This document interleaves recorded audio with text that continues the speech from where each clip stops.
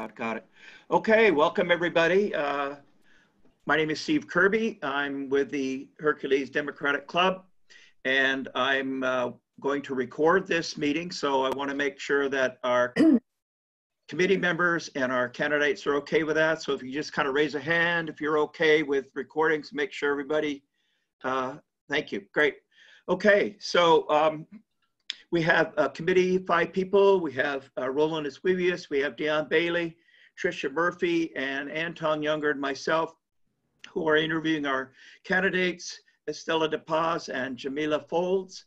We're going to go around and ask some questions and give them 2 to 3 minutes to answer. Figure that these are short answer questions. Tomorrow we will do an in-depth interview with Jamela and Estela. So when we start, I'll start with Roland. He'll ask one question, then we'll go to Dion, then we'll go to Tricia, Anton, and myself. Candidates, when it gets to be about a little over 2 minutes, I will do a little happy face. And you see that? That's all I'm gonna do is hold it up for a moment and down, and we don't have to say anything, and you just kind of figure it out, and we're not worried about too much formalities and stuff. All right, committee members, anything before we start? Yes, Steve. Who should go first? Should Jamela go first or Stella go first? Good question. You could choose, and then we'll alternate. So whoever you choose first, the second question that Dion will ask his first question, the other person, so we can alternate. How does that sound? Okay. Are they all going to get an opportunity to answer all the questions? Whatever we ask, they'll each answer the question at the time. Okay. Steve, can I make a recommendation? Yes. Why don't you choose the order that the folks answer the question, because everyone's pictures appears in different orders on our screens. So if I'm looking, for example, next to me on my screen is Jamela, but it may not be that way for everyone else. So the second person for everyone may not be the second person. So why don't you call out what I would recommend is you call out the person to answer the question. I think you've established it's Roland in this case. And then you also select the candidate that's going to answer the questions first. And maybe they just know to rotate from that point forward. So if Jamela were second in this hypothetical, she would get my question, and then and so on. But I think you need to call out who you want, because it'll get a little confusing if you don't. Yeah, when I said first and second, I meant alternating. So, okay, very good. So first, I would like to go to Estela and then Jamela. Estela, I'd like you to say good morning and give us a minute or two of you, and then we'll go to Jamela, and then we'll go to Roland for our questions. So good morning, Estela. Unmute. You need to unmute. She's saying she needs me to do it for her. I'm working on it. Okay, there we go. And work on Jamela too. Good morning, everybody. Hello, everybody. I'm Estela De Paz, and I'm running to be the District 1 trustee for West Contra Costa Unified School District. My guys are probably asking, why you're running, Estela? Well, so the story really goes back to 1981. This is when my family immigrated to the United States from the Philippines. My parents absolutely believed that my brothers and I would be getting the best education in America.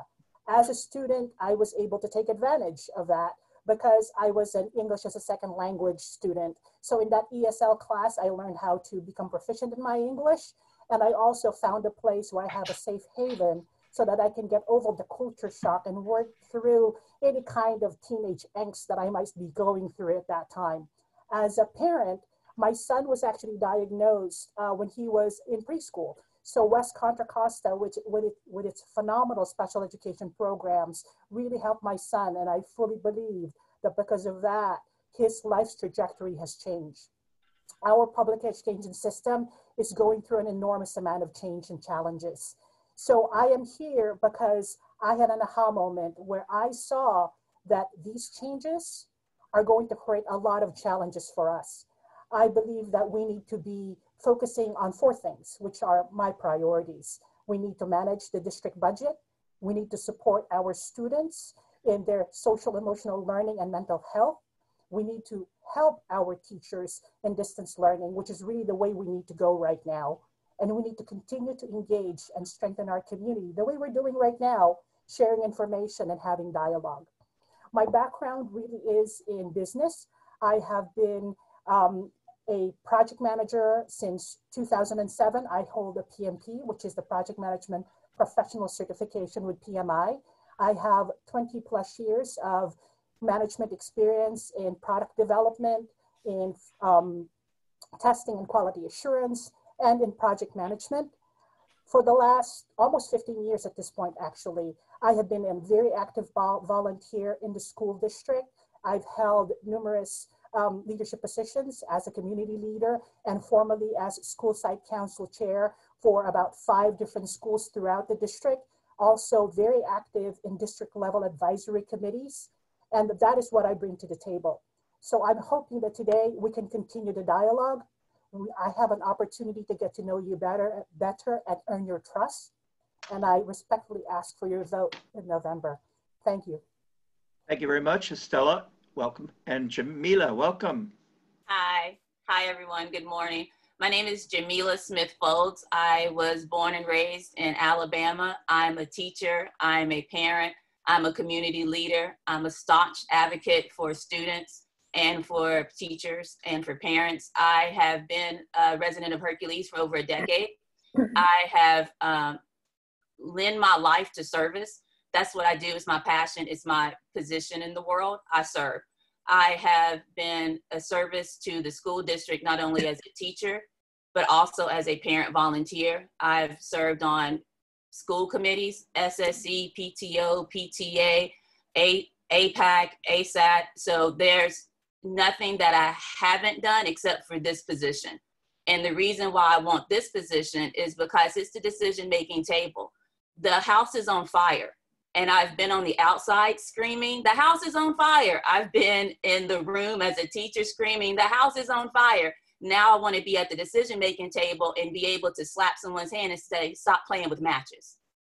So I want to do preventative work now. So the reason that I'm running for school board is because it's time to take that shot. You have to forgive me. I have a house full of Hamilton lovers. So with, some of the reference are going to be Hamilton based, but it's the truth and it's the feeling, and it's the time. It's my time. It's the time for Ward 1. This is the first time we will be able to be represented on the school board as a ward, Hercules, Pinole, in that part of Richmond. And we need to bring the voice. I have the voice of the community because you can find yourself in me. I have 3 students. I have a GATE student. I have a student with special needs that goes through the special ed program, and my youngest student. She will be called into the principal's office. I will have to navigate that. So I'm able to be that person. I can bring that voice, your voice, all of our voices to the board, and the voice not only of parents, but of the community also. So that's why I'm running. And thank you so much. And I really appreciate the opportunity and the trust and the time to take your voice to the board. I'm there for the community, and I'm there for our parents and our teachers and our students. Thank you so much, Jamela, and thank you both for your introductions. And I want to go to Roland. I'll start with Stella and Jamela next, and then we'll alternate after that. So Roland, if you'd like to ask your first question, we'll begin. Thank you, Steve. Okay, Matt, the first question is, what have you done for the past 5 years that makes you a strong candidate for this position? So Stella has to be unmuted again. Yeah. Okay, so, go ahead. Thank you. For the last 5 years, I actually have had the opportunity first to become even much more engaged in our community, starting with becoming the president of PEACH, which is the Parents for the Educational Advancement Community of Hercules. PEACH is actually a grassroots organization. And currently we're working on getting our 501c3. So, you know, more energy on our side. The second thing that I've been doing is active participation in a lot of things with the school site council. The Maker Fair, which is actually in our 4th year, was something that I co-created with our librarians, Ms. Perkins, who's retired, and Ms. Anthony, who's unfortunately leaving our district because she had a better offer. But we expect to continue those work. The other things that I've been doing actually is I've actually just finished my master's in project management. That's because I had the opportunity to leave my company about 3.5 years ago, and I've dedicated my time to educating myself because I'm really trying to figure out what is going to be next for me. I'm in a position where I can make that kind of career change, and I've decided that I will want to do the best I can for education. I've tried actually being in the classroom. I found that very rewarding, but being a project manager, it was important for me to actually see progress. And I have to be honest that my timing or results that I'm putting in place is shorter than 5 years, or the maybe after they've grown up and become adults in their life and they have aha moments. So I wanted to be able to make sure that my background really in management and in organizational leadership, which is really very policy based, and my technology experience that can actually, I believe right now, help with all the changes that we're seeing with more use of technology in the classroom. All of those things are what I bring to the table, and all of those things are the things that I've been working on in the last 5 years. Furthermore, I am very passionate about our young people. I'm actually the Interact Advisor for the Rotary Club, and one of the projects that we're working on right now is the development of the Rotary website, because I pulled together a project-based curriculum for some of our interactors over the summer. And that was really a pretty deliberate type of steps, because what I saw was with COVID-19 that happened in March, I can see the social emotional challenges that our young people are facing. I saw that they lost community. They're not in the classroom anymore. They're not seeing their friends who used to be in English or history, that they feel our peers. We needed to create a space for them to actually come together again, not in that academic fashion, but more as a way to actually discover each other once again. Is it ideal? It's not. But it is definitely a way for us to move things forward. Thank you very much. Thank you, Estela. And Jamela. So in the last 5 years, if you go back 5 years, I had a 5th grader, I had a 7-year-old, and I would have had a 3-year-old at the time. So what I've been doing for the last 5 years is investing in their education, and investing in their education on multiple levels. I've also taught in the last 5 years. I've been in the classroom. I was the leadership teacher and activity director for Hercules High School. I was the coordinator, the Hercules High School coordinator of EOS, which is Equal Opportunity Schools, that brings equity into our advanced placement classes and beyond, because we're dealing with COVID-19. It brings equity all over the school with all populations.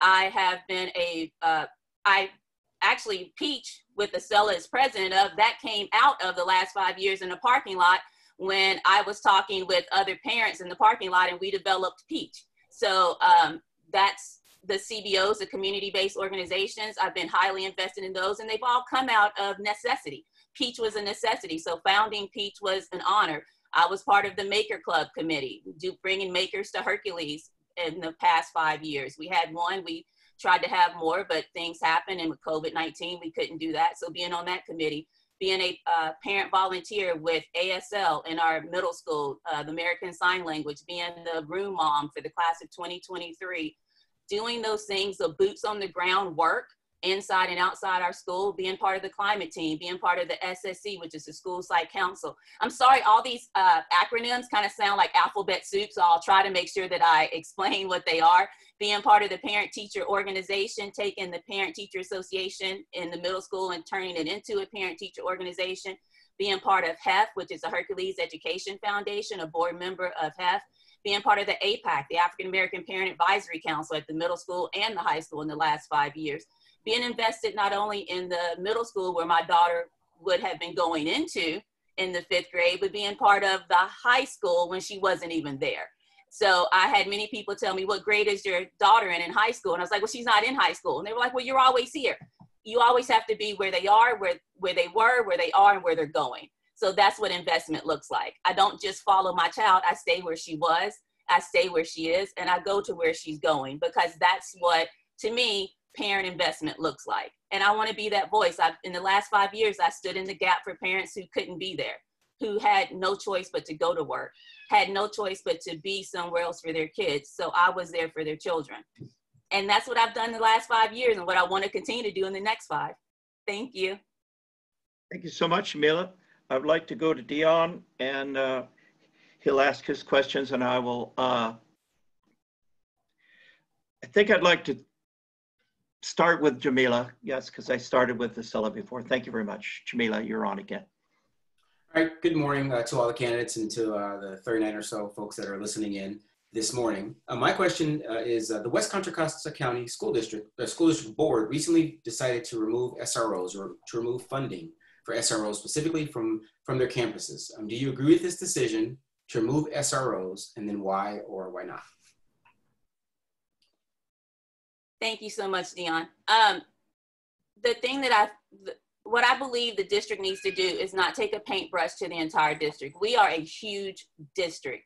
We serve almost 30,000 students in this district, and we cover 5 cities and unincorporated cities. What works for one area may not work for another area. So there has to be community conversation.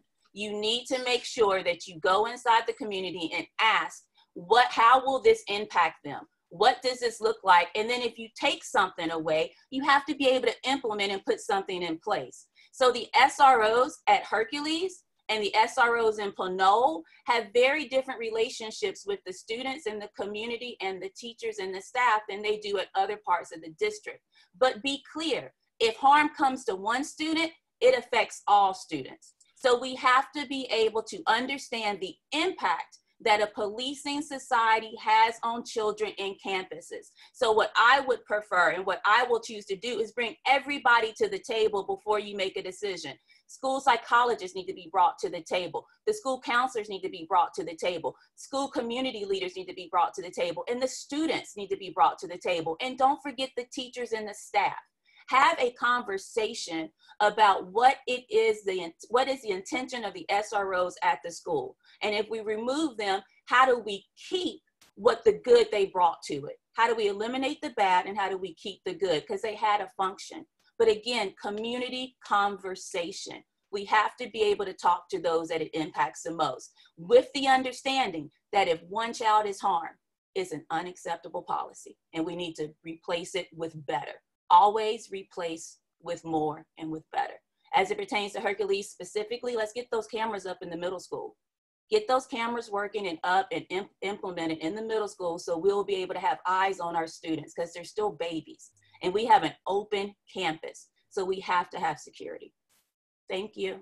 Thank you so much, Jamela. Estela? So Dion, thank you so much for the question. And I have to be honest and say that I don't agree with the decision. This is something that our community in District 1, both Hercules and Pinole, a number of our community members and actually elected leaders have gone in front of the board about 2.5 years ago to say, please do not suspend or stop the SRO program. I have to also say that I've got a very strong relationship with our SROs here in Hercules. In fact, they are community members, just like what Jamela is saying. I was going to say a name, but I won't. Our SRO members are coaches for our baseball team. When we had our grade level meetings last year, I advocated for and have been advocating actually even before that, that every time we're talking to the kids and the SROs are talking to the kids, that they provide the dispatch number so that our students would actually have that available with them wherever they are. In fact, a story for you. Last year around Christmas time, one of the girls came up to me and says, Mr. Potts, when I was coming to school, somebody was following me. And my question to her was, did you call the number? I know you've got it because you were at the meeting and I know that the officers gave the number. Did you have it? And she says, no, you need to do that. Our SROs are a different relationship than the other parts of the district. Just like what Jamila is saying, we are a big district. Therefore, really the policy and the decision to make that, to defund the SRO, was picking winners and losers. The district and our board needs to learn how to make a decision at the right level. So there should really be a policy and programs, because if they're at the program level, we know inevitably that somebody would actually get the short end of the stick. Thank you so much. Thank you, Estela. I'd like to go to Tricia, and I see that you're on mute. I want to make sure you come unmute. Is that better? Great, and then, okay, so Tricia, and I'd like to start with Estela, so I'm going back and forth. So please ask your question. Sure. Estela, good morning. I'm curious to know what you see as the board's roles and responsibilities. So, Board. thank you, Tricia. So, thank you for that question. So first and foremost, and actually I did some research on this, according to the California School Boards Association, the CSBA, really the board is supposed to do 5 things. And a lot of them are around setting direction, providing structures for how the business of the school is going to be done, and how to provide leadership in the organization, so that making sure that we are ensuring that our students are educated in the best way possible.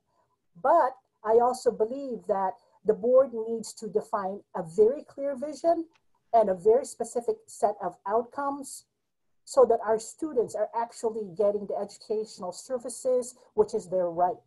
I believe that the board is also responsible for creating the framework associated with processes and programs to actually help provide some direction to our administrators, so that those goals that we agreed to have can actually efficiently be implemented at a local level.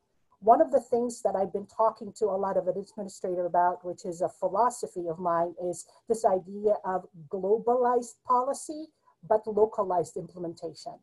The only way we can actually make sure that the vision and the goals of a big organization like West Contra Costa Unified School District is correct for a community is by actually allowing our very talented local administrators to do what they need to do for their community. That model is also something that when I'm learning through this whole process, it's actually what they call a community school model. And what a community school does, it allows for those things that would help make sure that our community is getting the voice and the services that they need. So besides that, what I'm trying to say too is that our board needs to make sure that the community is always heard. Thank you for the question, Tricia. Thank you, Estela. Jamela? Hi, thank you for the question, Ms. Tricia. I do want to just step back for a moment. The story that Estela told was so powerful. The thing that the young lady also had, she didn't have the number or the SRO, but she also had the number of a teacher. She called me and we talked about it and we discussed what happens after. That's a part of helping with the trauma, is having the students have someone to call. So the fact that she didn't have that number, but she had a number and she could then be directed where to go is a powerful thing that we need to keep inside our community, in our school community. As for the board is a governing body, but the best way to think about the board, and forgive me, I'm a teacher, but the best way to think about the board is their grandparents. They're the grandparents. They set the culture of the family. And so as the grandparents, they set the tone, they set the pace, they set the understanding. When your grandmother comes into the house, your kitchen is not yours anymore. It belongs to her. She sets the rules. She knows she's the person that people go to. If mama says no, grandmama gonna say yes. So it's one of those things that the board at the head of this is the way that sets the tone. They govern. They also take care of the budget, the hiring, the firing. They have the understanding of the community, but they're managers. But they have to do it in such a way that it's a trusting relationship. They have to have trusting managers in place because they deal with our children directly and indirectly through every policy that they make. Policy guides practice. So you have to have a firm, equitable, sustainable, and capacity building policy to then set the tone, because it ends up touching the children. So you want to have a strong governing body. You want to have a strong, committed grandparent organization that can then help you set the tone for the kids, because those are the ones that are really going to reap the reward or have the harm to what you do. Thank you. Thank you. Thank you, Jamila. I'd like to go to Anton, and I will start back with Jamila because I'm alternating. Thank you very much. Good morning. Thank you very much. Really appreciate the candidates participating in this forum this morning. My question is, how do you think the new Measure R bond construction program should be implemented? Thank you so much. I think that what we have to do before implementing anything, and remember, COVID-19 has put everything on kind of like on a pause. So I think we have to go back and we have to really look at the time that's allocated to us and make very strong, positive decisions that are forward thinking. So when we go to implementing bonds and measures, and we need to make sure that they all fit inside the parameter and the boundaries that we are now living in. It's not so much a new norm, it's our norm. This is what we have to do now. So how do we take the time that's allotted to us when children are not on campus and they are on through the virtual screen? How do we take those times to look at our schools and their construction, to look at the roadmap, the 2020 roadmap that was presented? How do we look and make sure that we are using funds and using our time that's given to us in the most productive way? And that means that you have to bring everyone to the table, and you have to bring everyone to the table with an understanding of what can we do better now? How do we make it better now? How do we work with the time that we're given now? So it's thinking in the present and moving in the present, but also having the idea of this, what's this gonna look like? What's the re-entry plan? What does it look like when we get back to what we all knew to be accurate or to be our place? Thank you so much. Thank you. Estela? Proposition R, Measure R, which actually passed in March, is a $575 million bond program. And as you guys know, bonds essentially is a contract. The language in the bond measure is actually a contract between the agency, in this case, West Contra Costa, and the community. So that is something that holds us in place about how we can use that monies. What happens with a bond, as you guys all probably know, is that it's really associated with capital investments, which means buildings. So in our district, we have a master plan, which has been put together by the district employees with the board, and of course with our Citizens Bond Oversight Committee. So actually the first time I was in front of the CBOC was probably around 2012 in the proposal to actually rebuild Wilson. And at that time, I got to understand much better what the CBOC does. So what I understand right now that needs to happen is that facilities master plan, which you guys can all find on our district website, is going through a revision to look specifically at what Measure R has promised our community. And Measure R is actually looking at seismic retrofitting and what you would call priority needs. So these are critical needs projects, which means things like in Richmond High School, for example, it's a very old building. They have issues with HVAC, so ventilating the whole school and making sure that we've got fresh air for the kids. Also in Richmond High School, when that was built in the 60s, there was a lot of civil unrest. Therefore, at that time, they decided to actually close the windows because it's safer. That really needs to be reopened. So those are the things that we can do with the bond, because that's what we promised. So at this point, I would like for you guys to really engage in what's happening with the facilities master plan revision. It was actually presented about 2 board meetings ago, and I think there's more conversation happening behind that. It would be a great thing to get involved in because we've got a good process for the CBOC. Thank you very much for the question. Thank you very much. And I would like to ask a question, and I'll start with Estela, if I may. Would you please talk about what you see are the impacts of parental choice in our school district, charter schools, private schools, religious schools, parental choice? Estela.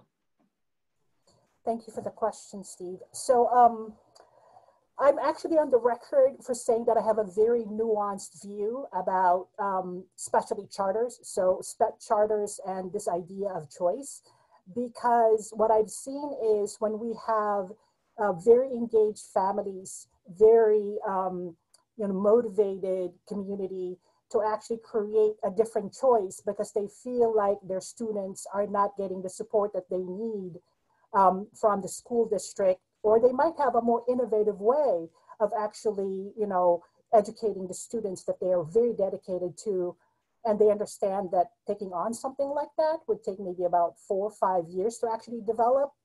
I don't think I can stand in the way of something like that. And we have some great examples in our area.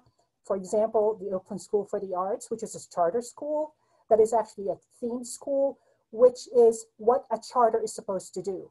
The origination of the idea of a charter is to come up with kind of like an R&D space, if you will, for different and innovative types of education that would be available to the community.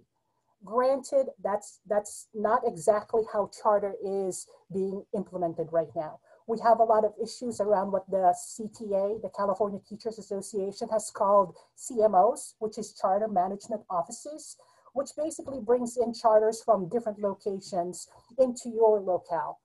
I believe that we need to make sure that the decisions around charter is set at a local level. If we are going to have a charter, because it's based on what the community needs are. So that's what I have as a value as far as choice is concerned. And I also saw very recently, in fact, that CTA said that they're actually now okay with the idea of a charter because of the original thinking around creating a laboratory space, an R&D space for new ways of finding educational programs, but they're against the CMO model, which I think is consistent with the point of view that I've been putting out there. Thanks for the question. Thank you so much. Now I'd like to go back to, oh, no, I'm sorry, going to Jamela. Thank you. So I'm a public school teacher. All my children go to public school, and as a parent, there's something that I hold sacred. I'm not arrogant enough to tell anybody what to do with their children, but I am open enough to understand that there's best practices out there. Public funds should go for public funds for public school kids, but they're here. Charters are here. So how do we be good neighbors? So how do we work collaboratively with each other to serve the whole? The way that I think about charter schools is it's divorced parents, but you have to raise the children together. So what does that look like? How do you co-parent? You may be divorced, you may be on 2 different sides, you may have all of that, but you have a zone of mediation. You do have a care for children. So what's the best practices that I can take from your organization and put into public schools? And how can I use that to bring the school children that are in the community back to the public schools, back to their home schools? But charters are here. So how do we become good neighbors? How do we make sure that everything's transparent? How do we make sure that everything is equitable? There has to be a level of equity in all things that we do for children. The policies and the practices have to be guided. It has to we have to have an understanding that children at every level deserve the best. Children at every point in their education deserve to have what's coming to them. And it goes to the money spending with the bond measures. It goes with the allocation of the money that goes to charter schools in this district. It also goes to what happens inside those schools. And what happens inside our public schools. How do we make sure that children are always at the center? The student is at the center. And if a parent chooses to send their child somewhere, ask the question, why? Service is about asking, how can I help you? And at the greatest level, the board needs to be a server. How can I help you? What can I do to help you bring your child back to this area, back to our schools, back to the public schools? What do you need? How can I serve you? That's the key to leadership. That's the key to being a board trustee, because it's in the word, trustee. I need you to trust me to make sure that your voice is being heard, but also to solve your problem. If there's a problem, I can solve it. And you do the research and you have the sustainability and the capability and the community to create that, to solve those problems that parents are having.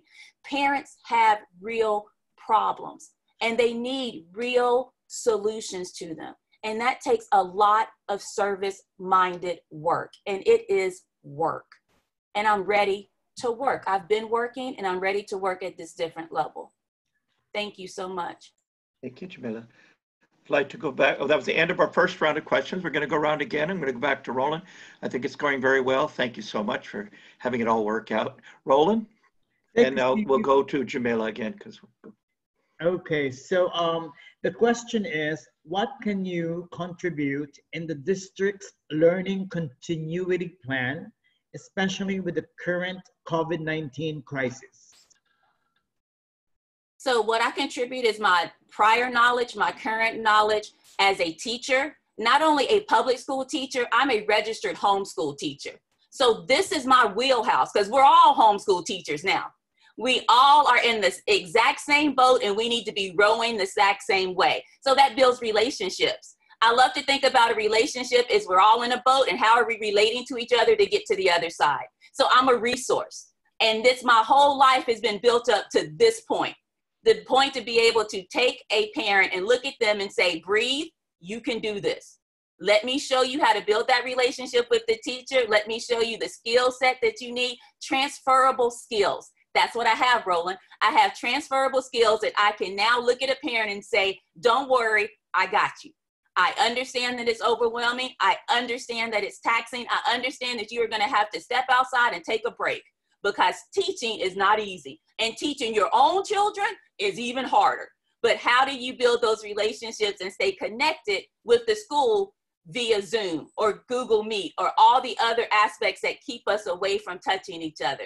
It's a big deal. And it's hard to teach a parent how to teach a child how to read because they don't remember learning how to do it themselves. They just remember that they did it and they know it. So it's scaffolding. It's taking it step by step with grace and patience and knowing that it's going to be okay. Your child, your baby will be okay. Let me show you how. It's guided steps. And I'm able to do it, not just because I have a degree in it, but because I have measured practice in it. As both in the public school as a teacher and sitting at home with my own daughter who I've homeschooled from 2nd grade to 5th grade. And I'm homeschooling the baby now who is going into 2nd grade. So I have the skills to do that, Roland. Thank you for that question. Thank you Very much, Estela.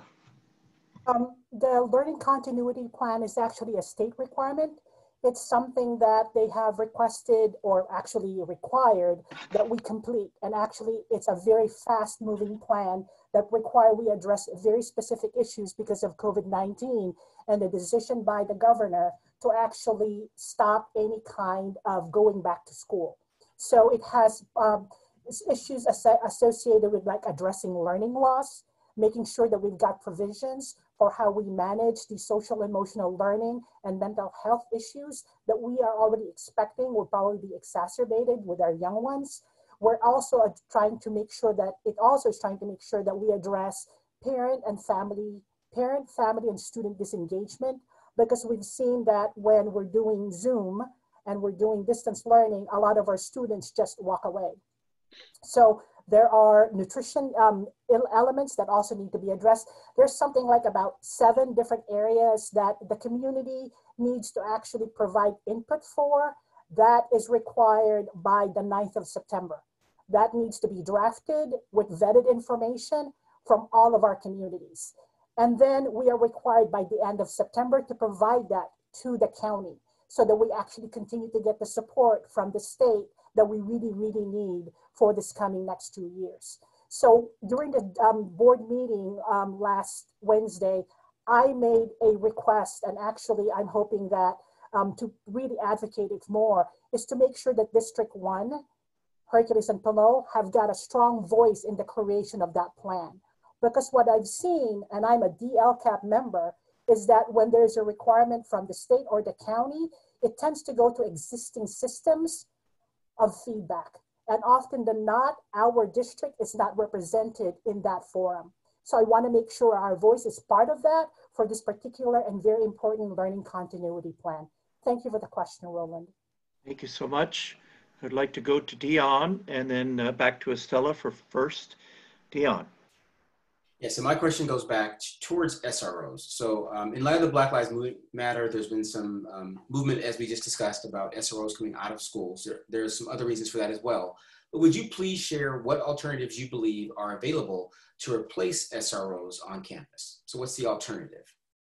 Estela, thank you. Thank you for that question, Dion, because actually in the middle of June, when we were having a conversation at the board meeting about SROs, I made, again, another plea to the board that addressing the role and the responsibility that our SRO had played for us need to be a part of the return to school safety plan that is being drafted at that time by the task force.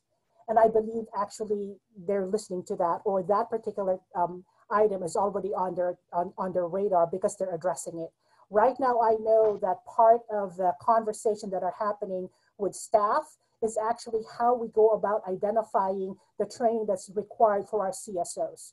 How do we actually create that formalized roles and responsibility definition so that we stay safe and that we actually have trained adults in school who would then have to help and can help our students who are making bad decisions or under distress. So that part of the conversation, I think, is already happening, Dion, which is the good thing. I believe that because, again, a lot of those CSOs are local, we can transition into that role. It is a different role and an additional role for them. I also hope that continuing the partnerships with our cities and our police officers, both here and in Pinole, for instance, that we already have a strong relationship with, would actually allow us to make it so that if we ever have to have a situation where we're calling police into our campus, they already know our campus. That we create that conversation and we create that partnership, although the relationship right now is apart. Thanks for the question, Dion. Thank you, Estela. Jamela. So the key to having a strong, safe school is having a school that has community involved. So when we need to bring in community-based organization, there's Healthy Richmond, there's Kingmakers, there's Peacemakers, there's the Culture Club, and we need to create that safe space starting from the students, creating a safe space among themselves. There's affinity groups, there's I know my classroom was the room that people came to for safety when they had a problem, when they needed a space to just step away and breathe, so they did not have to react. Pain is a reaction. It's a feeling that they're expressing. So having a community and having a body for kids to go to and having people on campus that can say, hey, are you okay? What's going on? Let's take a walk. Let's get some air. Let's have a space. Let's go to the career or the health center. Let's go over and talk to the counselor. Let's go over and reach out to this teacher, which is your trusted adult that you put down on your form as somebody who can help take you from where you are to where you want to be. So it's implementing those things. And now it's doing it through COVID-19. It's doing it through Zoom. It's still building those relationships. The way that we keep a safe campus is we have an invested campus. The way that we keep safety at the paramount is talking to children about what makes them feel unsafe. The SROs in some children's lives made them feel unsafe. So how do I make you feel safe? And not only you, but how do I make someone else who did want the SROs there? How do I make you feel safe? It's asking the question, what creates safety and health in your life? And then providing that for the students. It doesn't have to come in the form of policing. It just doesn't. It didn't do it when I was a kid. I didn't have police on campus when I was a child and I felt safe. It was a culture. The school had a climate and a culture that bred safety, that bred investment. Kids cared about each other. That's why we picked up the trash. We cared about each other. That's why we didn't jaywalk. We cared about our community. That's why we did that's why we were part of leadership and part of outreach and part of it. You have to up this empathy. We're missing that empathy for one another. And this is the time to do it. And the SROs being out of that space creates room for creating our own safety. How do we take care of each other? And I think it's putting more adults on campus, putting trained adults on campus, adults who are trained in trauma, putting more parent volunteers on campus. And specifically in Hercules, we have parents and retirees that should be on campus. Get badged. Let's get them that badging process happening. Let's remove barriers to that badging process, and let's get our campuses full of our community. Thank you. Thank you so much, Neil. I'd like to go to Tricia for her second question. Thank you. Okay, this question is, what role do you see policy playing within the district? And Jamela, did you hear that question? I believe Ms. Tricia said, what role do we see policy playing Correct. in the district? Correct. Okay. Are you just speaking about general policy? General policy, right. Okay. What role does that play within the district and on the board? So policy guides practice. You have to have policy that's equitable, sustainable, and that builds capacity. So if you're talking about localized policy, site policy, or if you're talking about district mandated policy, it has to have a good way of implementation, but it also has to have firm stability. It can't be redone every time there's a new cycle of children or every time there's a new cycle of board members. It has to be reevaluated because things change. We are reevaluating policy now because of COVID. And when we reevaluate policies at a macro and a micro level, we need to do it through the lens of equity, sustainability, and building of that capacity and implementation. How is it going to affect those? Every policy impacts people from the top down. We have to make sure that our most vulnerable student population, our SPED students, our African-American students, our students of color, our ELD students, our students who are dual immersion students, we have to make sure that the policy, how it impacts those historically marginalized student populations. And we have to do it with generosity of spirit. What can I do to make sure that you're okay to still get the outcome that I want on this side? That's how I see policy. And I see the board being implemental in that. They're instrumental in that, instrumental in that because again, they set the culture. Thank you, Ms. Tricia. Thank you so much, Estela. So Ms. Tricia, thank you so much for that question. And so I'm going to go a little organizational development on you guys on this one, because really the construct of policy is something that is clustered into organizational development, right? So it starts with policy, it's followed by process, it's continued by procedures so you can implement. So when you have policy, it's really directed against and partnered with the value of that organization. Schools are here to educate students. So first and foremost, our policy should be pegged on how are we educating and addressing educational issues for the young people in our community. From there, you would actually create processes. And a process, let's say if it's a safety policy, we say, we've got a safety policy, this is what it looks like.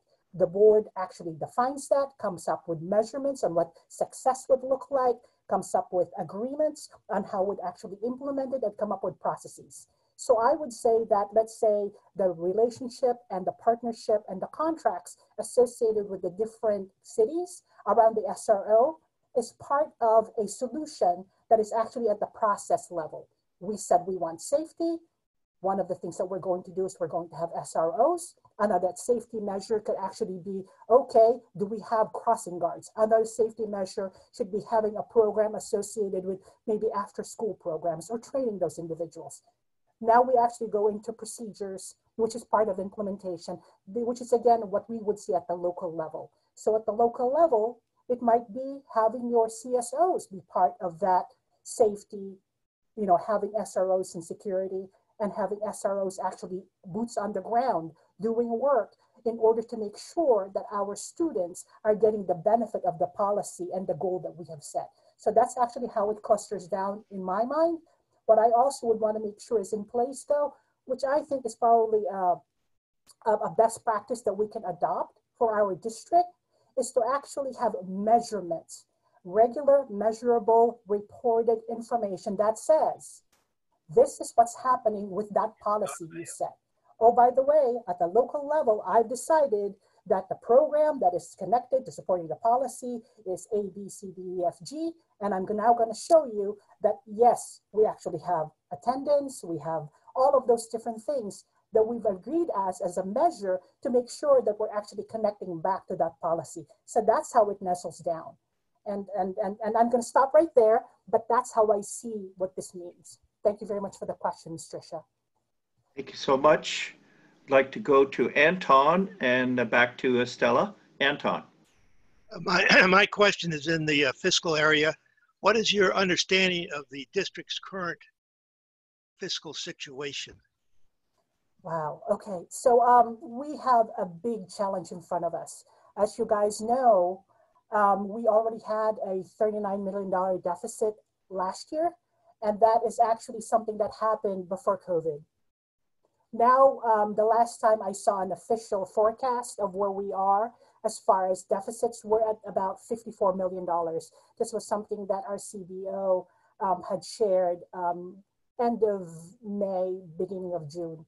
Of course, the state, because we haven't completed the tax cycle, will have late deferrals, which means we are going to have cash flow problems.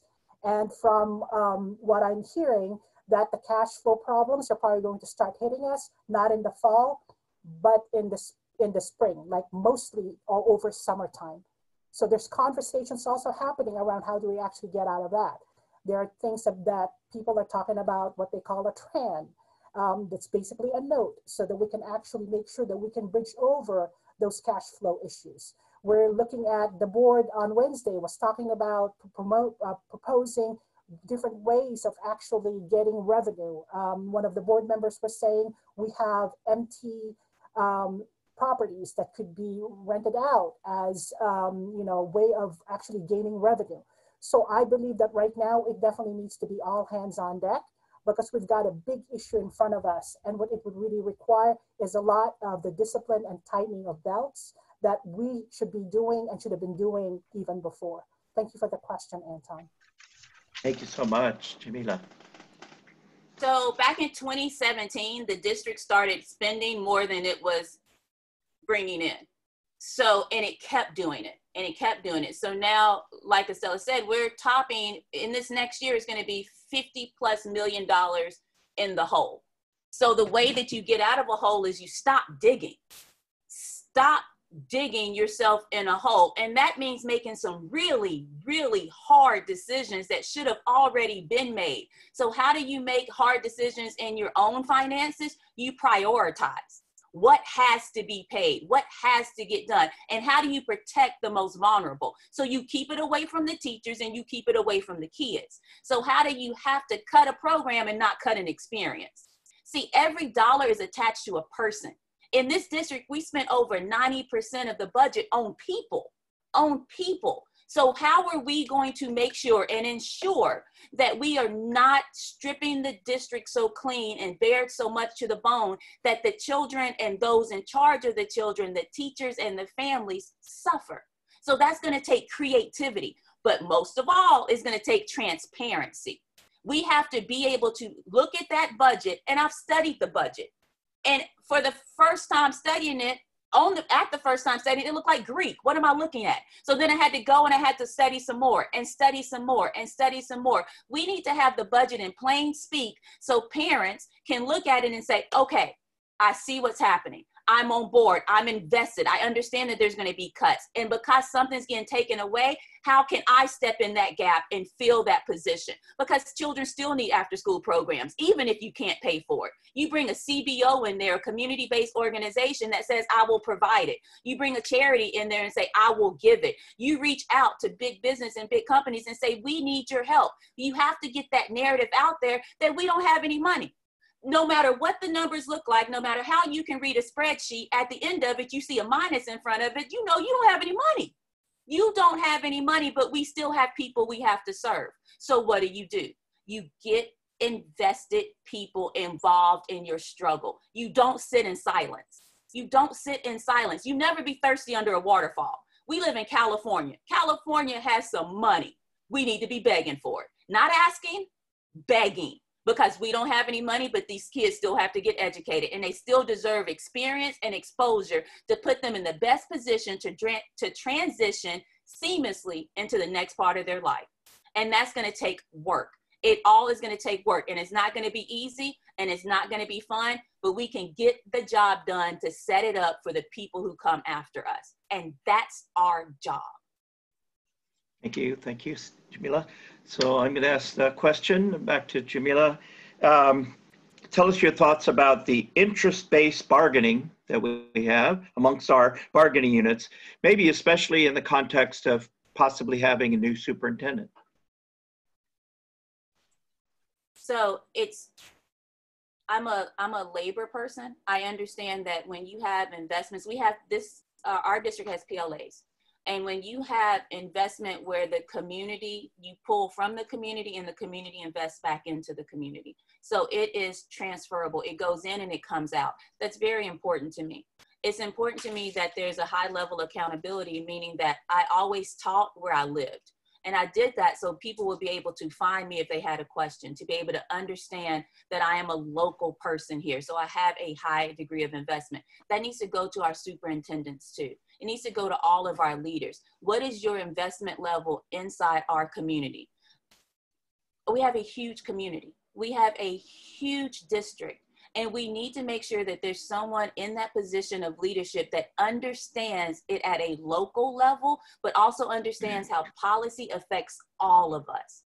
And that can only happen when that person is willing to go to each sector and invest. So when we start looking for a new superintendent, or if the old superintendent is kept, there has to be a recalibration of investment level.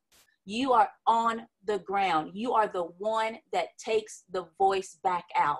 So what do we need when we are hiring? When we're hiring, we need to look at the hiring panel. Are we represented all in the hiring panel? Do we have people that it hits and impacts every person at that? Do you have a community member on the panel? Do you have a parent on the panel? Do you have someone a teacher on the panel? Do you have a union person on the panel? Do you have people in every sector that you're going to be in charge of? Do you have them in the building so you can express and hear their concerns? So when you ask the question, I look at it all in 3 points. You listen, you learn, you lead. So you have to listen, listening sessions. You have to learn, you have to do the research and the resources and know who to ask. And then you have to lead. So that comes to everything that we do as a board. We need to listen, we need to learn, and we need to lead. Thank you so much. Thank you, Jamela. Estela. So currently, especially because of the tremendous change that our education system is going through, we are all figuring out how to move forward with our collective bargaining. And not just West Contra Costa, it's really happening throughout California.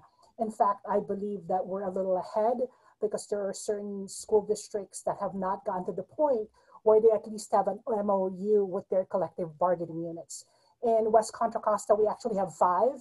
And I know that, again, at the board meeting on Wednesday, there's already actually a drafted MOU that will be covering those 5 bargaining units that I believe right now is going through a vetting process. And very quickly, people who are probably part of those groups will be voting on the MOU. From things that I've been hearing from friends and partners that I've got all over the district, everybody's really pulling together to make sure that we have our students in the middle, that we still are providing the quality education that our students deserve. So that's actually very heartening to hear. So with that in mind, I am very hopeful that very quickly here, probably within the next 2 weeks, I hope that we would actually be able to have a contract that we can stand on and we can move forward from that. As far as your question about the superintendent, because our current superintendent got a review, so the marginal review, performance review, you guys probably all know this, that means that his contract will not be renegotiated. And what that does for us is that we really need to start looking at the hiring process for how we would identify that new person. As you guys know, many of these procedures would really take a long time. So there's actually advocacy happening already at the board level about starting it sooner and not waiting until the spring to find somebody and actually, get them started. We really need to be slowly identifying this person, making sure that they fit our culture and the challenges of our district, because we really are a, suburban and urban district. So we need to find that person. And what I'm looking for and what I would be expecting is really a level of alignment as far as the vision and the management and style of interacting with the leadership group. The way we've actually done our hiring in the past is basically through like a town hall where everybody kind of came together. This is how we actually hired Superintendent Duffy after Dr. Harder left. We had a town hall meeting, everybody kind of got to weigh in, we shared information, that then gets vetted up, and to like, you know, to the point that we make recommendations, those different committee groups. So the DLCAP, the CAC, and you know, the APAC group, and all of those groups actually got on their own, and then we rolled up our wish list, if you will, so that the board got to see that. So that's our process. Thank you so much. Thank you. So I'm going to go back to Roland again, and I'm looking at the clock, and based on our time, we have about 10 more minutes because I want to have a chance to have a little summary from our candidates, and I want to post up that information again. So we may not finish this round, but we'll go where we can. And again, I'll remind everybody, when I post that information, you'll know that both candidates are very interested and willing to answer your questions directly through their communications, even though we may not get to your type of question today. So Roland, and we're going to go back to us. Thank you, Steve. Okay, as a board member, how would you address systemic racism and promote equality, inclusivity, and diversity? And that's for me, Mayor, is that correct? I think, yeah, you're the next, yes. Thank you. So this is actually, and this is how I see systemic inequalities and systemic racism happening. It's actually really fundamental to how the structure of the organization is. Because it is a public institution, that means the public monies that we've invested in this organization needs to support as many people as possible. That means it needs to cater, if you've got a bell curve, it needs to cater to the 80% of that bell curve. Automatically, if you're looking to actually maximize what you're spending based on that 80%, you've got the sides that are going to be marginalized. That's how the system is put together. So when people tell me there's systemic racism and inequalities, it's because of that. I believe that the way you actually make sure that the marginalized population of the organization is getting a lot more visibility, and that there's actually a light being shown on their needs, is that you actually create the organizations that we already have. APAC is one of them. Healthy Richmond has always advocated for the students in the Richmond area and the African American community. There's actually a phenomenal group that I've become a member of, and it's the West Cano Regional Group. And these are basically immigrant families who are learning how to navigate and figure out how to navigate the school systems. Honoring the voices of those groups is very, very important, and a key way for me to stay connected to what's happening with those marginalized groups. I'm already part of the community advisory committees for special education, so I'm connected with that. I know what's happening in that community all the time. What I think we need to make sure is in place is the idea of equity.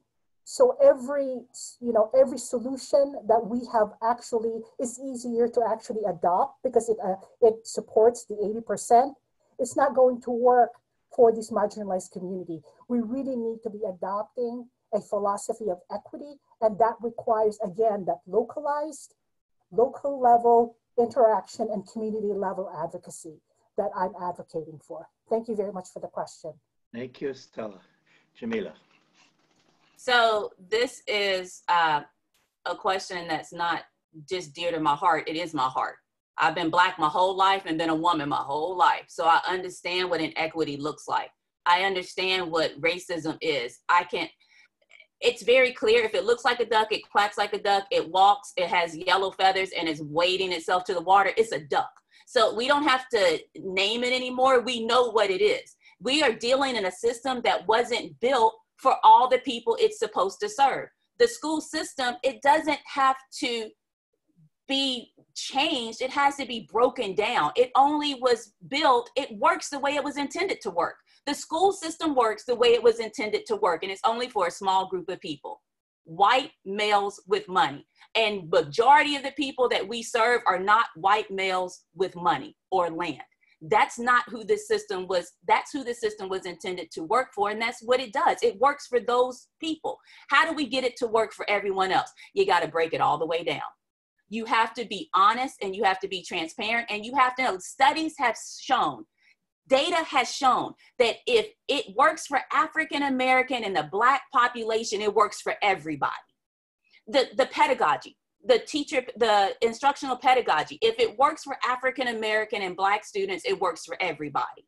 The training, the relationships, if you can build a relationship with an African American student, you can build a relationship with everybody. So let's attack the original sin. The original sin was the marginalization of Black students in this education system. So let's focus on that, and everybody will reap the benefits. All tides will rise once you attack that original sin. And how do you do it? You put the expert in the room. You put the expert in the room. You put the person that not only understands the marginalized community because they are the marginalized community, but you put that person in the room that's able to listen to those other parts of the population, who has a special ed understanding because their child is in special ed. You put that person who has an understanding of a GATE student because they have a GATE student. You put an understanding of a child who may have that disciplinary issue. Discipline is not a problem. Students aren't problems, they have problems. And we have to get to that understanding. Students are not problems, they have problems. So put in the trauma education, put in the social emotional education, put in the way that you can look at a child and say, I'm here to heal. I take a step towards your healing. That's how you tackle systemic racism. You get clear and honest, and you call a thing a thing. We are dealing in a racist system. So put an expert in the room that can call it and say, nope, that's a duck. Nope, that policy is a barrier. That policy builds inequality. When you have a meeting at a school at 9 o'clock in the morning, you are not trying to get parents there. Parents work. Parents of color and Black parents work. They need to, they have to. It's a very few of us that have set ourselves in a position where we don't. And it was a struggle to get there. So when I'm at a meeting at 9 o'clock in the morning, I'm at a meeting at 9 o'clock in the morning with the understanding that I got to take this information back to my sisters and brothers who work. That's how you break down systemic racism. You break down the barriers. Thank you. I could go on and on, but I see my smiley face, so I'm going to stop on this one. Thank you. Thank you so much. I'd like to go to Dion and then back to Jamela. Thank you, Dion. Thank you. As a trustee for this ward or board member, you will represent residents in multiple municipalities. How will you work with the communities in your ward and their elected representatives to ensure that the diverse educational needs of each community are met? Thank you, Dion. This goes back to relationship building. This goes back to you having my phone number and me having yours. This goes back to me showing up at that table that you reside on and say, okay, how do we work together? What's going on? Let's have a conversation. It is different areas in the same ward, but Hercules and Pinole, we're sister cities. We are sister cities. We may live in Hercules, but we shop in Pinole. We may be here, but we get the benefit over there. It's one of those things that we have to come together and realize what's that zone of mediation, what's that nexus that we can work for to bring this part of the ward, this part of the district to the board. There are 5 different people that sit on that board. One of them is going to represent this ward for 4 years. That's going to bring a stability to the board, and it's going to bring our voices to the board. So we have to be really clear on getting someone who has that sweat equity, who has done that legwork and understands the way a school works inside and outside, not only as a teacher, but a parent volunteer and as a community leader who knows the names of the community, who understands the community, has more phone. I have more phone numbers of people that aren't my family in my phone because I'm answering, how can I help you? What's going on? Yeah, I got you. I'll go up there.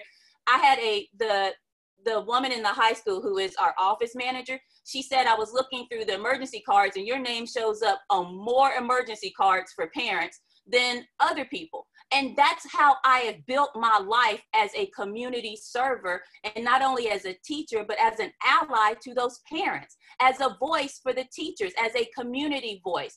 That's why when you do the community walk, when we created the community walk in Hercules, because of, in wake of Black Lives Matter and George Floyd, when we created that, it was a time to bring the community together and know that we have to be a bridge.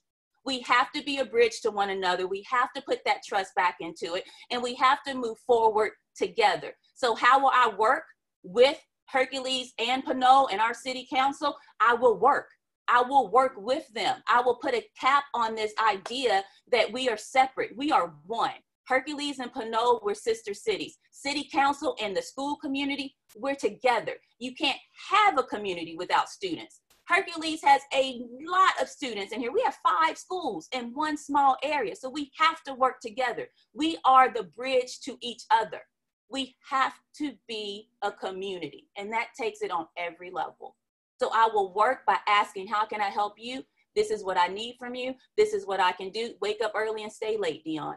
That's what service is about. And I'll do it for Pinot and Hercules. I already done it for Hercules, been doing it for Hercules, we'll continue to do it for Hercules and that part of Richmond. Thank you so much. Estela. So because it is going to be basically a negotiation, we do have 5 individuals that are sitting on that as board members. It is going to be very important, first and foremost, that I am grounded on the needs of this community, and I believe I am because I grew up here. So I have a lot of relationships with the folks in Pinot. I have friends who have gone to Pinot Valley High School, so I know the beat of this community.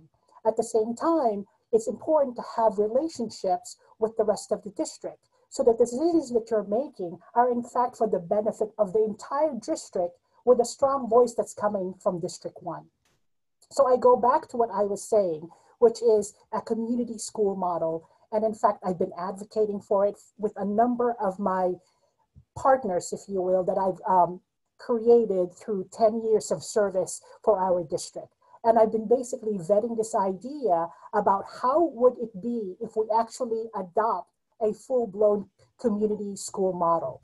Because we actually had it about 2016, but it stopped and it never got fully implemented on the northern side of the district. So that conversation is now happening. And with a community model, we would be able to actually focus on our community needs, yet still be associated with the rest of the structure for the whole district. That's where my idea of global policy with localized implementation comes in. What it does do is it gives a lot of the power, the say-so on a much more local level that would require administration, parent, community members, teachers, and student buy-in, so that we know what that looks like while we're still very much tethered to the policies and the goals of our district. So we've got that alignment in place. And that is what I would be putting into office as I go into this, and what I want to make sure that you guys also understand. I've actually sent this information about community schools to a lot of folks. I'd really like to know what you think of it, because that's what I'm advocating for.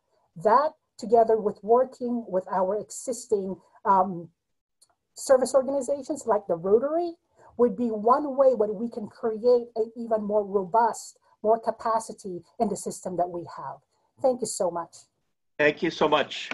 So I'm going to go to Tricia. Tricia's question might be the last based on our time, but I will go to Anton and ask him. And my last question has already been covered by great answers from our candidates. So Tricia, and yours will go to Estela.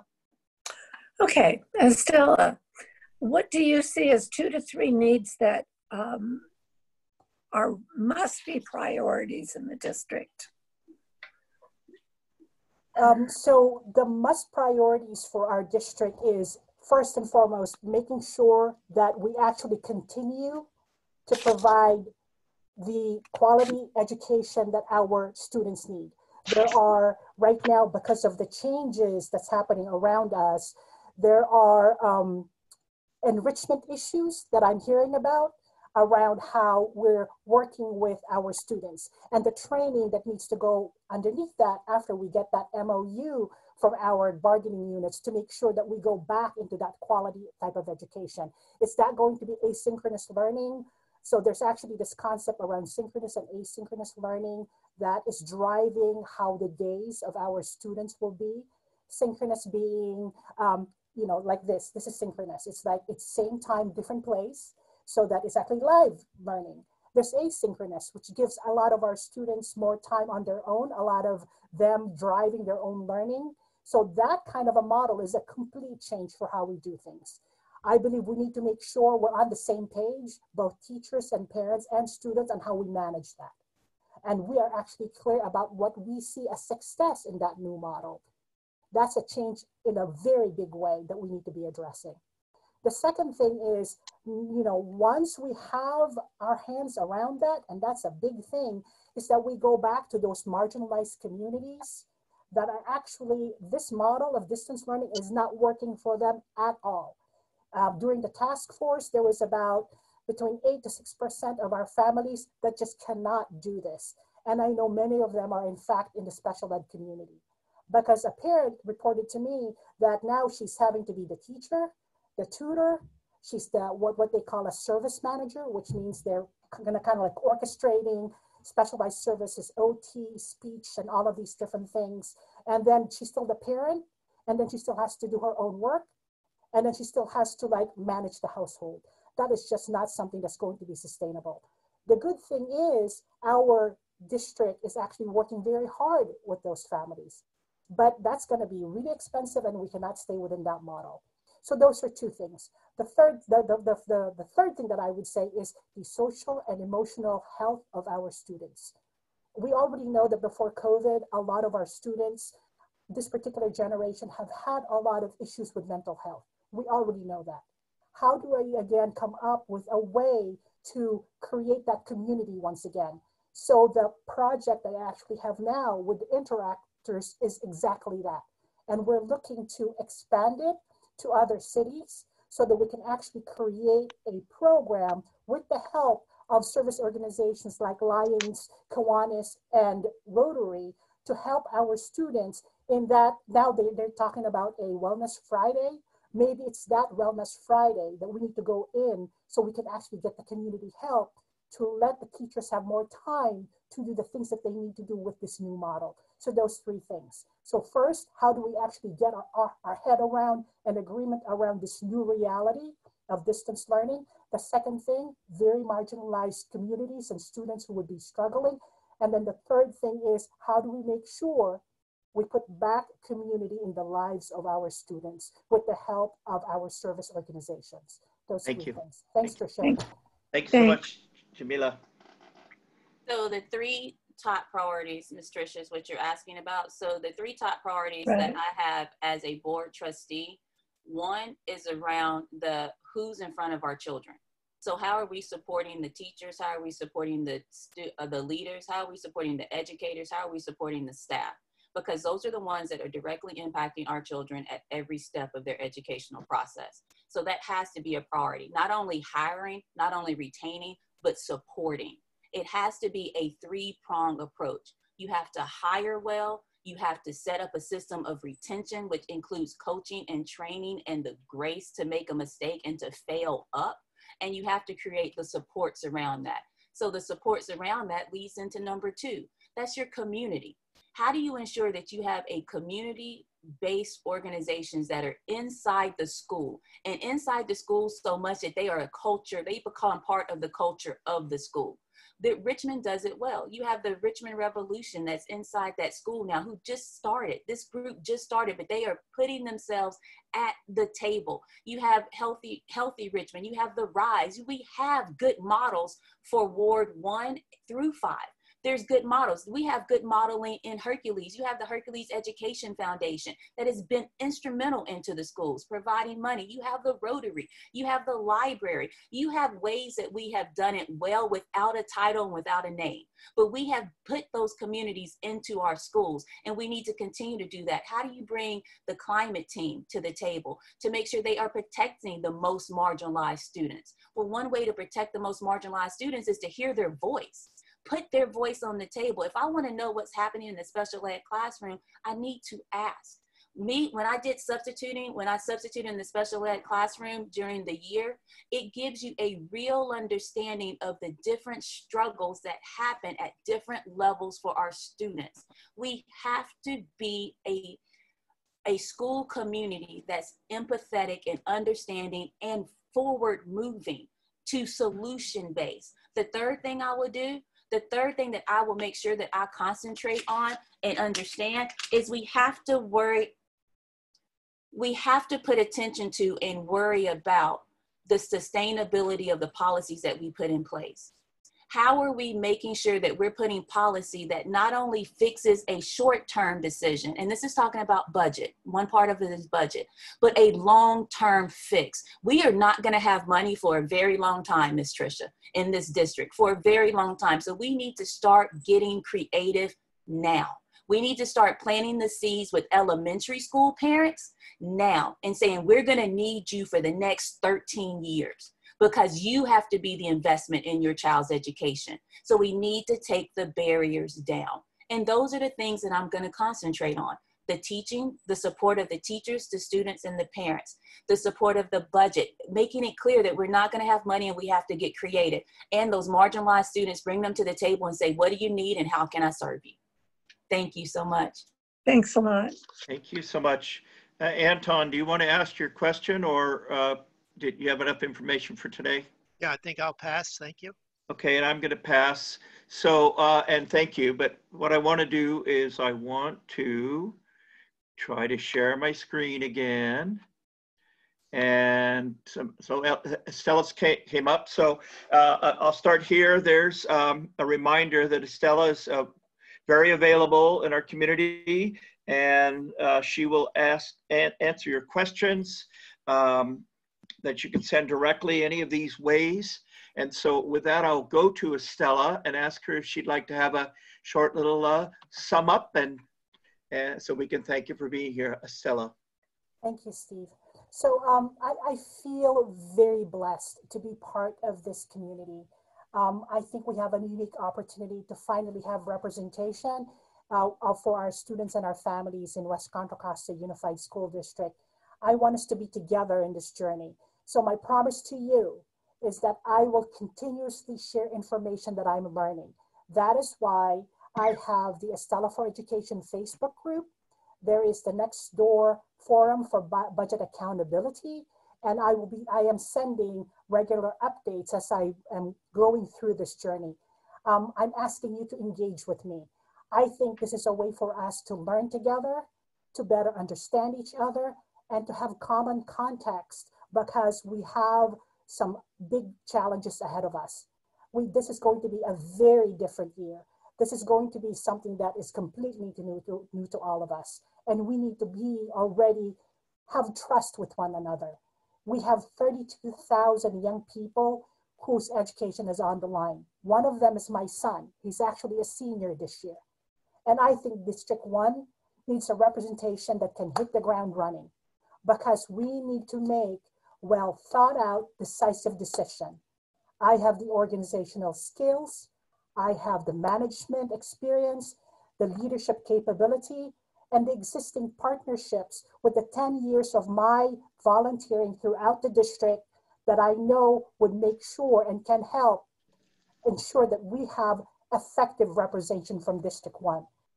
Thank you very much for listening to me today. God bless and salamat po. Thank you very much. I'm going to go back to my share screen, and there is Jamela. And I want to point out that I'm going to scroll down, but I'll come back. So here's her basic information. And you can see that she has Facebook and Twitter and Instagram and LinkedIn. So she's also very accessible and is interested in hearing from you, and will answer questions. And I will go to Jamela. Thank you so very much, everyone. This was a real pleasure. This was an honor to be here and to listen to the questions. And I want to thank Estela for coming and being part of this journey. This is what I know to be true. I was a teacher in Richmond. I was a teacher in Alabama. I was a teacher in Hercules. I've lived here for 10 years. I bring value wherever I go, because I bring the understanding of the best teachers are teachable. And I'm teachable. I'm willing to learn. I've always listened, and I want to lead. And I want to lead in a capacity that affects the greatest group, in the greatest population, in the greatest sense. I've been doing this work as a teacher for over 15 years in the education field in some point. As a community involved parent, I've been doing that since my child entered kindergarten. For 180 days, if you had her, you had me. I was there. And finally, they got to the point, they were like, well, we're going to have to use her for something because she just keeps sitting by the fence. From 8:30 to 3:30, she was just by the fence. So I was the crossing guard. I helped put kids in the car along with Miss Anna. I worked at Lupine. I did those things that led me to this point to say, I got you. Don't worry about it. I can help you. I will be that voice to the board. It is hard to go in front of a principal or to go in front of a board and say, this is what I need help. It takes a level of vulnerability, and we're all not there yet, but I am. I'm there. I have already been ostracized for speaking the whole truth. I've already been pushed to the corners of it, but said, I'm still coming through the door. I have done this work to get to this position to where you can take a deep breath. Take a minute. I got you. I will walk this road for you, unabashedly and unapologetically honest, because I understand what you need. I get it. I get the marginalized populations in Richmond. I taught there. I lived there. I get it. I understand that Hercules has it good and we want it better. And that's okay. That's a valuable point. We do have good bones in Hercules and Pinole, but we want better. And I can take that to the board too. I have a spirit of collaboration and organization and all of that. I'm not polished and I'm not a politician, but I will get the job done because I've been doing it without a title for years. And I will continue to do it. Having the word trustee behind my name only describes what I've already been. I've been a trusted member of this community and a trusted member of the teacher community for years. My entire life has brought me to this point to humbly ask you to continue to trust me. Continue to allow me the privilege of serving you, because I know it's an honor. These are your babies. And I will hold them like they're my own. Matter of fact, I'll hold them better than my own because I can break mine and it'll be okay. I will never break yours. Thank you. I appreciate it. Thank you so much. I would like to give my thanks first here. Dion, thank you for rescuing me, and I apologize for the beginning, a little rough. I've never done this before, but I'm learning as well.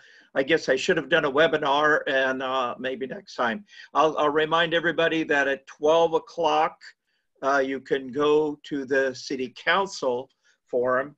I'm afraid it's going to probably look better than mine, and I'll be embarrassed. But anyway, so I want to go around to Roland, Dion, Tricia, for your opportunity for thanks. So Roland.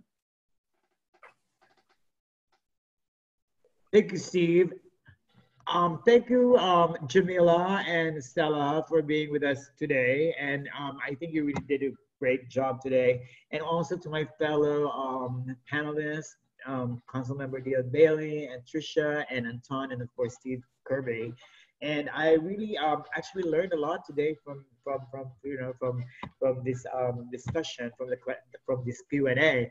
And I would like to wish you the best, and good luck to both of you. Thank you. Thank you so much, Roland. Dion. Yes, thank you, Steve. Thank you to Mayor Squibias, and then to the other members here from the community who I learned a lot from in the past week. That's Tricia and Anton. And then also thank you to our candidates, Jamela Folds and Estela DePaz. We wish you the best of luck as well, and hope to see everyone on the City Council forum coming up shortly after this meeting. And thank you again. Thank you. Tricia, we've lost your video, but are you there? I'm here. I'm not sure how we lost the video. It's beyond me. But go ahead, give your thanks. Okay, I'd like to thank the Hercules Democratic Club for putting this together. I think it's been very valuable. And I'd like to thank, of course, my committee members, and especially to Estela and Jamela for putting up with us and listening to our questions. It's been very, very enlightening. There I am. And I really appreciate that you've taken the time today and tomorrow. So thank you. Thank you. And Anton. Yes, I'd also like to thank the candidates. And I want everybody to know that we're making history here today. This election will result in the first candidate from Hercules being on the West Contra Costa Unified School District Board of Education and its history. Thank you so much. To let everybody know, this committee is meeting tomorrow, I believe 10 o'clock with Estela. We'll talk with her one-on-one for an hour. Then we're going to meet with Jamela at 11. And I think at 12, we are going to meet with Contra Costa College School Board member. And then this will culminate in an endorsement, suggestion, recommendation that will go to the whole members as a whole, and that will be announced and done on the 14th, Friday, 7 o'clock.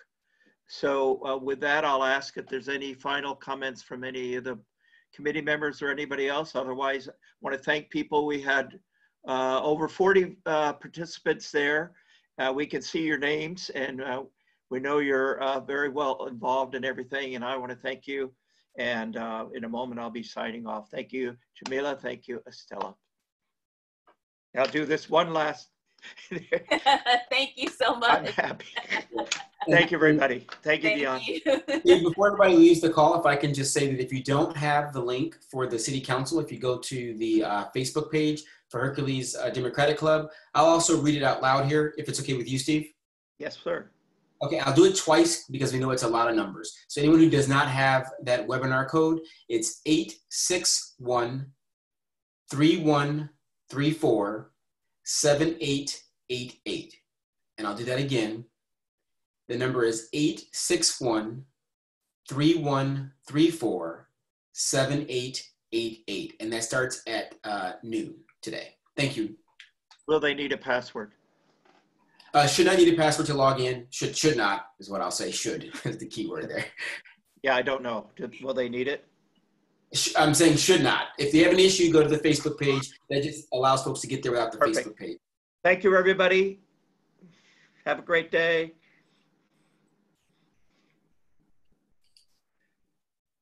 And Steve, last note, just don't forget to stop recording. Thank you, sir. Thank you. Bye, everyone. Done.